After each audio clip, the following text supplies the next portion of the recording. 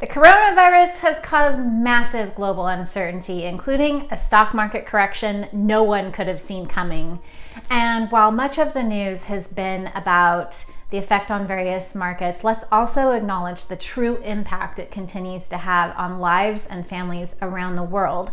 So with all this uncertainty, how do you make powerful and confident decisions in regard to your real estate plans? Well, the National Association of Realtors anticipates that at the very least, the coronavirus could cause some people to put home sales on hold.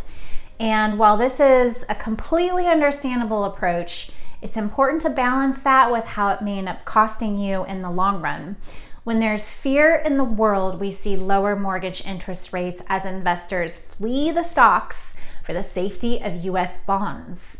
This connection should be considered when making real estate decisions. The National Association of Home Builders stated that the Fed's action was expected, but perhaps not to this degree and timing. And the policy change was consistent with recent declines for interest rates in the bond markets. So these declines should push mortgage interest rates closer to a low 3% average for the 30-year fixed rate mortgage. This is exactly what we're experiencing right now as mortgage interest rates hover at the lowest levels in the history of the housing market.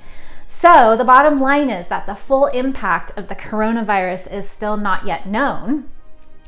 It's in times like these that working with an informed and educated real estate professional can make all the difference in the world. Please give me a call and let's go over your options because there are plenty.